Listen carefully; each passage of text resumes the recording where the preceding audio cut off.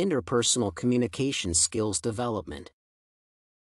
Communication is essential in career development because it enables an individual to interact and interrelate with others effectively.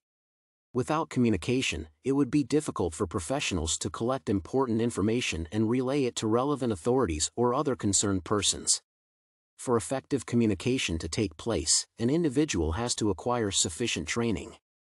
Several forms of communication skills exist, including focused interactions, nonverbal communication, listening, writing, intrapersonal, and interpersonal communication skills.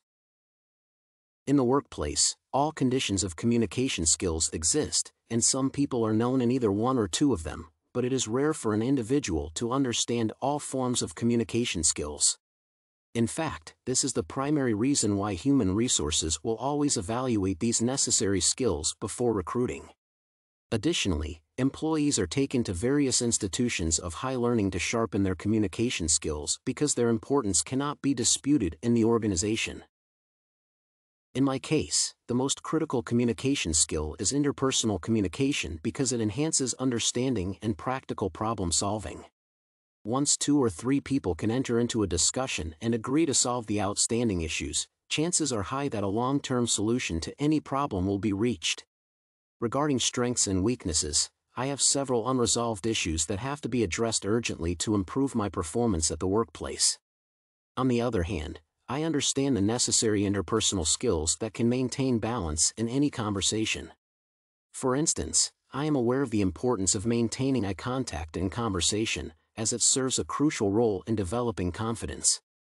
However, this differs from one culture to the other because eye contact is interpreted to mean rudeness and lack of respect in the African and Japanese cultures, but it is a valued principle in the British and American cultures.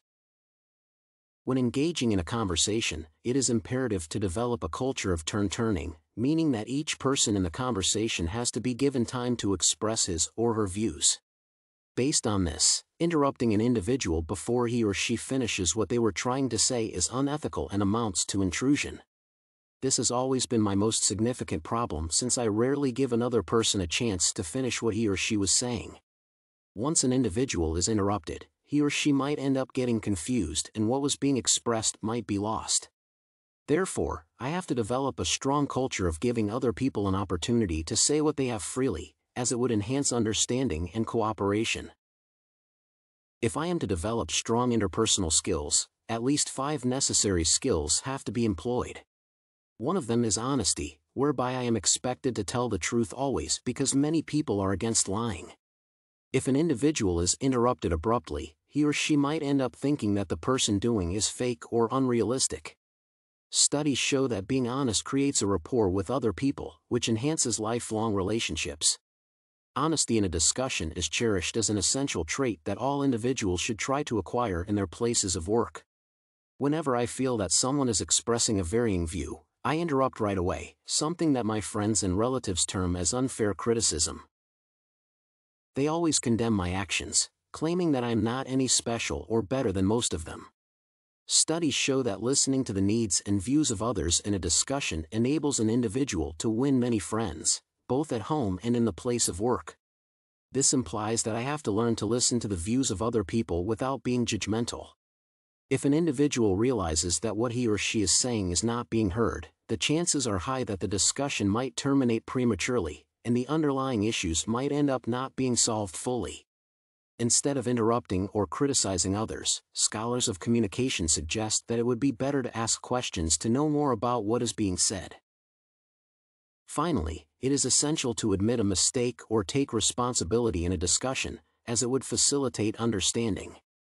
In interpersonal communication, the 2 parties have to come to the reality that no one is always right because everyone makes a mistake. If no one would be willing to take responsibility, then it would be difficult for a decision to be reached. This has always been my biggest problem because I tend to believe that other people have to borrow my views and do as I suggest, which is wrong. It is concluded that communication skills are necessary for the life of an individual, as they play a critical role in enhancing understanding. Interpersonal skills, including turn-taking and maintaining eye contact, should be embraced in any communication, but they have to be employed cautiously because situations might force an individual to intervene even though it is not his or her time to contribute to a discussion.